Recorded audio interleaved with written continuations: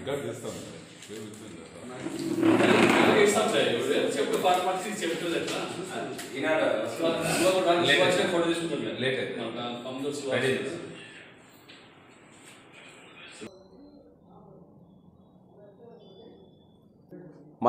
ఆంధ్రప్రదేశ్ రాష్ట్రంలో ఈరోజు స్థానిక సంస్థల ఎలక్షన్స్లో రిజర్వేషన్స్ గురించి ఈ ప్రభుత్వం వ్యవహరిస్తున్నటువంటి తీరుకు నిరసనగా తెలుగుదేశం పార్టీ తరఫున 60% రిజర్వేషన్స్ అమలు చేయాలనే ఉద్దేశంతో మేము ప్రభుత్వాన్ని డిమాండ్ చేస్తున్నాం.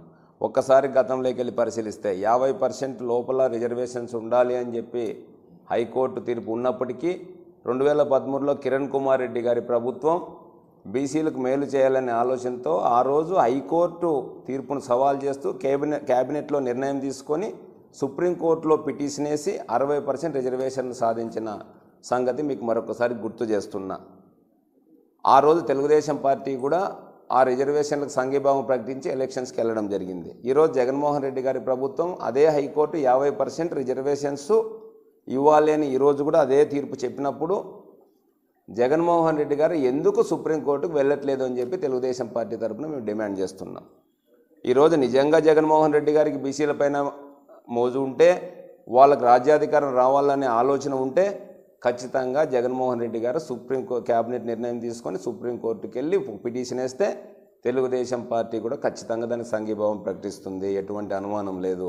ఎందుకంటే బీసీలు అంటే తెలుగుదేశం పార్టీకి చాలా మక్కువ, ఇష్టం కాబట్టి అందుకోసం జగన్మోహన్ రెడ్డి గారు ఆ విధంగా చేయాల్సిన అవసరం ఉంది. రాజధాని రైతులను ఇబ్బంది పెట్టడానికేమో 5 కోట్ల రూపాయలు ఇచ్చి ఒక లాయర్ను పెట్టుకొని ప్రభుత్వ ధనాన్ని దుర్వినియోగం చేసే కార్యక్రమం చేస్తున్నాడు.